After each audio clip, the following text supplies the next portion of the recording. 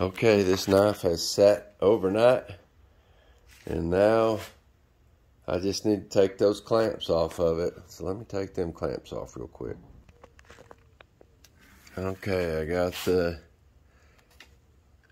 clamps off. Now I just need to cut these pins down. Cut the pins down. Boy, that one sure was close to being not long enough, you know what I mean? Anyway, so I'll cut those pins down and get all the excess off. That I learned a lesson last night. Stop putting wood chips into my epoxy. That's twice that I've tried that, and I thought it would be a good filler, you know, to fill in any gaps. And boy, it got really hot really quick, and just, oh man, it made it cure instantly almost.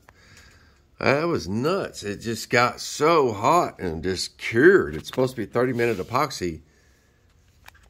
Anyway, I went way over my time, so this won't be a short. But anyway, God bless. Love y'all. I'll see you in the next one.